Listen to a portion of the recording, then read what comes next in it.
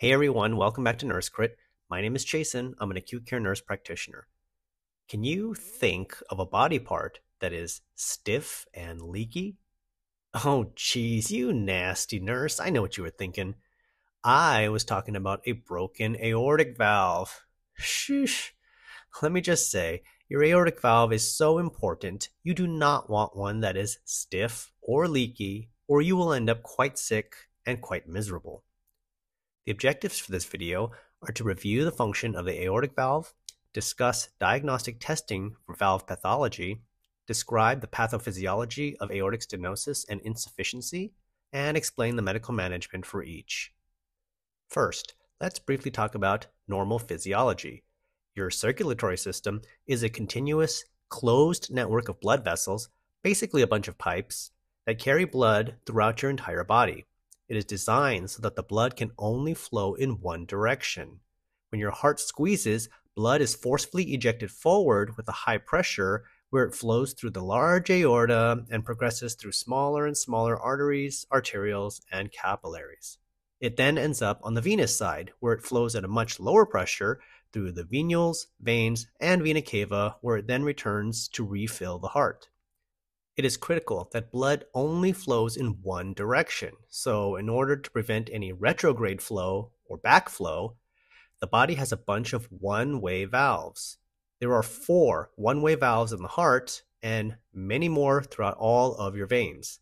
Every single heart valve is equally important, but today I am only going to discuss the aortic valve since it is the one that is most commonly diseased and can cause the greatest amount of pathology in the body. The aortic valve is normally a 3-leaflet valve that sits between the left ventricle and the aorta. It opens during systole and it closes during diastole. So a normally functioning valve does not interfere with forward flow and it should prevent any backward flow. But there are congenital and acquired conditions that can negatively affect the function of the aortic valve. Some people are born with a bicuspid valve, in which there are only 2 leaflets instead of 3. As people age, sometimes calcifications can form which stiffen or narrow the valve. Infections or autoimmune conditions like endocarditis or rheumatic heart disease can damage the valves. Traumatic injuries or aortic aneurysms and dissections are a few other causes of aortic valve pathology. And of course, the usual cardiovascular risk factors like hypertension, dyslipidemia, diabetes, obesity, and smoking can also contribute to valvular heart disease. When the aortic valve does not open or close properly for whatever reason, that is when bad things start to happen in the body. When the valves become stenotic, it cannot open properly, which is a disease state known as aortic stenosis. And the opposite problem, when the valve does not close completely, causing blood to leak backwards, is known as aortic regurgitation. I will discuss the pathophysiological effects of each condition shortly. When the aortic valve starts to become stiff or leaky, one of the many physical exam findings you might encounter is a murmur. The absence of a murmur does not rule out valve disease, but its presence does increase the likelihood that there is a valve problem. A murmur can originate from any of the 4 valves, but in terms of the aortic valve only, when auscultating the chest, if you hear a murmur during systole, you are likely hearing aortic stenosis. And conversely, if you hear a murmur during diastole, you are likely dealing with aortic regurgitation.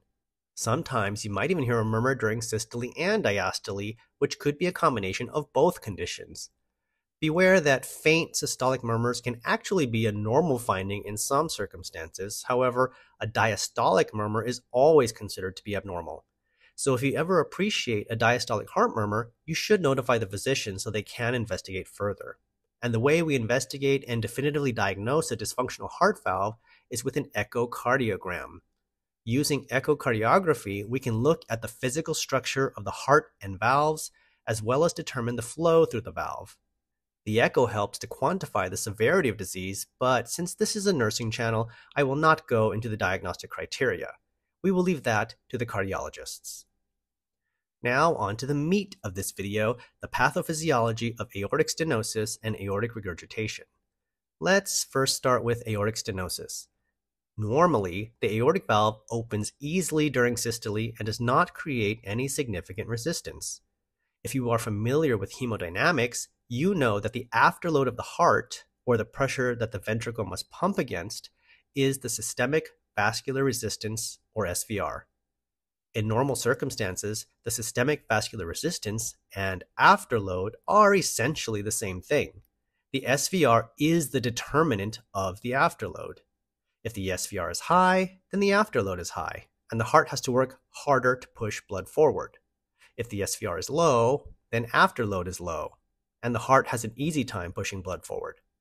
Since SVR can be variable, the afterload is also variable.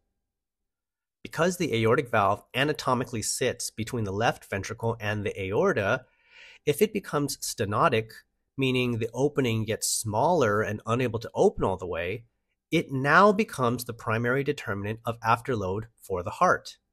Imagine that circular-shaped valve becomes so calcified that now the opening is nothing more than a small slit. You can probably imagine that it's going to take a lot more force by the ventricle to push blood through that narrow opening. It creates a fixed and constant resistance. Since the SVR is the pressure behind the valve, it becomes much less significant now. If the SVR is low, it doesn't matter because the stenotic aortic valve is still dictating the afterload. But if the SVR is higher than the resistance of the valve, then it becomes the determinant of afterload once again. In case that wasn't clear, let's say the stenotic valve causes X amount of resistance. If the SVR past the valve is less than X, it does not affect the afterload of the heart. Only if the SVR is higher than X will it provide added resistance. So what are the consequences of this constantly high afterload in aortic stenosis? Well, the body is incredibly amazing and has a whole bunch of ways to compensate. These adaptations are great in the short term, but when they continue on for prolonged periods of time, they actually start to be maladaptive and problematic. So the consequences. First, aortic stenosis creates increased pressure in the left ventricle as it needs higher pressures in order to push blood past the narrowed valve. In order to generate these stronger forces, the heart muscle starts to hypertrophy, like any other muscles that you work out really hard. As the myocardium starts to hypertrophy, rather than bulking outward due to limited space, it tends to bulk inward, which starts to make the space in the ventricle smaller. This means less blood volume can fit in the left ventricle, which naturally decreases the stroke volume and cardiac output. When the heart is less able to fill with blood, this is called diastolic dysfunction. This makes preload, or the volume of blood in the ventricle, super important. Patients with aortic stenosis are very preload dependent, and just a little hypovolemia or vasodilation can really have severe negative consequences on your hemodynamics. And conversely, giving just a little bit too much volume can overfill the ventricle and make your blood pressure shoot way up. It can be tricky trying to find that Goldilocks preload amount. Since you know that preload is super important, you usually want to keep the patient's heart rate on the lower side to allow for more diastolic filling.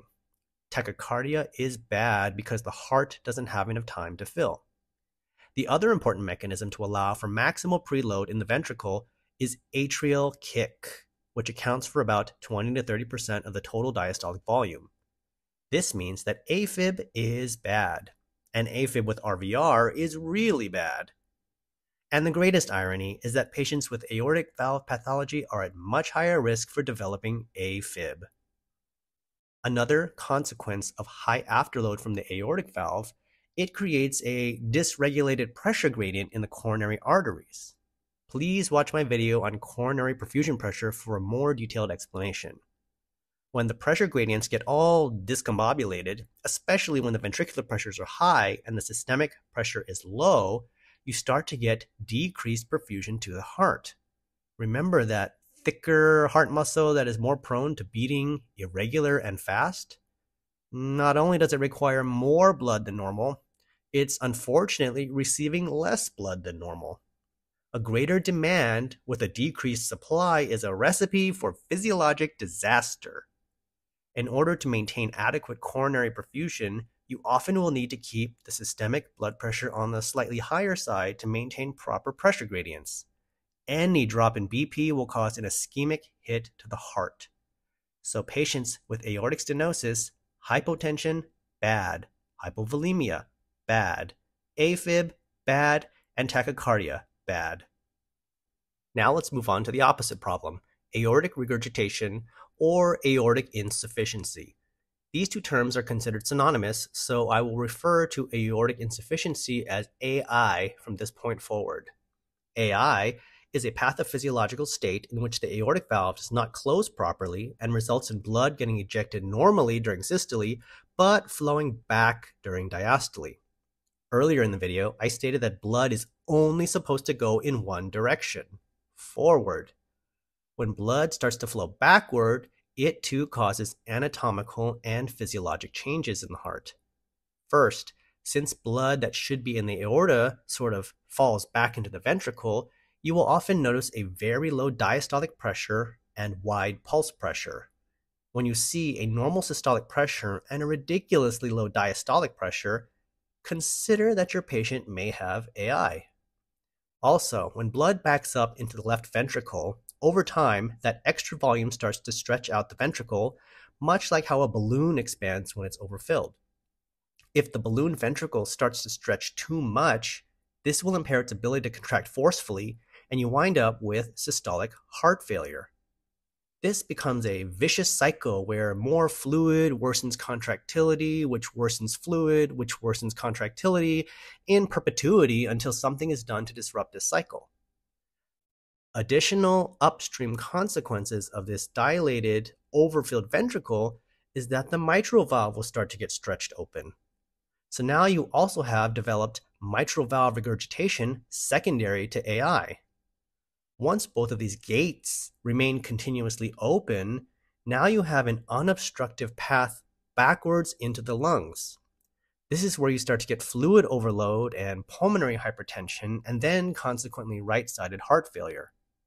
Since fluid struggles to move forward, AI is essentially a condition of fluid overload. These patients will greatly benefit from diuresis.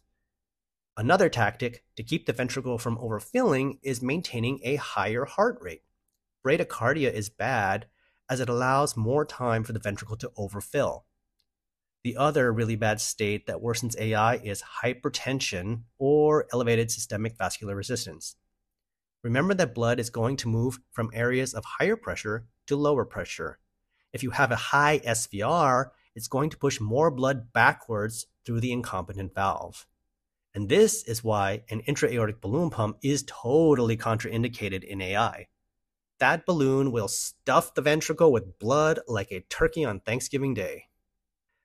Now that you're familiar with the pathophysiology of both AS and AI, you can probably intuit some of the treatments needed for each.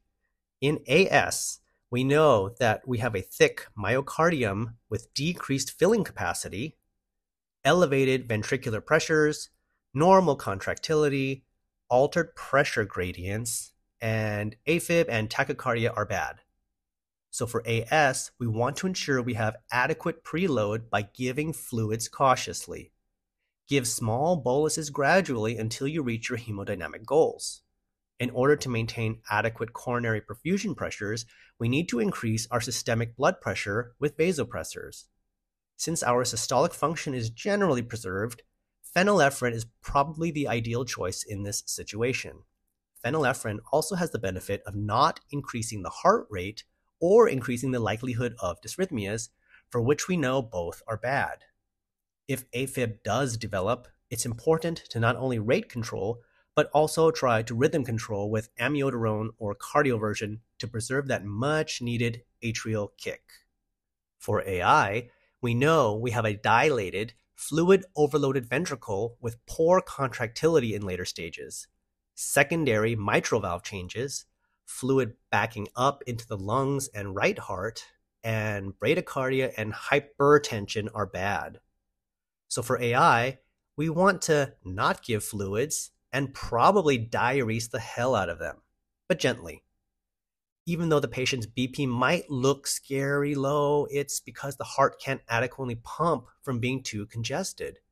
Diuresis will fix the congestion and allow for better systolic function and subsequently a better blood pressure.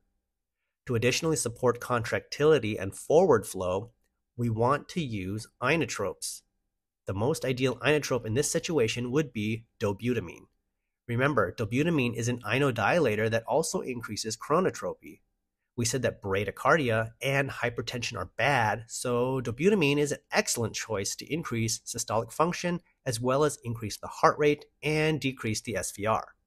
One drug that beautifully hits all three of our goals in managing AI. Remember that these medical management strategies are just general recommendations and may not apply to every patient. Patients are highly complex and require individualized care to address any special nuances. For example, some patients can have both aortic stenosis and insufficiency simultaneously. And so for anyone who has to treat that patient, good luck. Just a quick mention, in patients with severe AS or AI, the definitive treatment would be a valve replacement surgery, but the topic of open heart surgeries will have to wait for a future video. I hope you enjoyed learning about the complicated topic of aortic valve pathology. Please like this video and share it with your friends so they can be smart like you. Don't be shysty with the knowledge. I want all nurses to be at the top of their game. Thanks for watching, and I hope you will join me in my next video. See you all next time.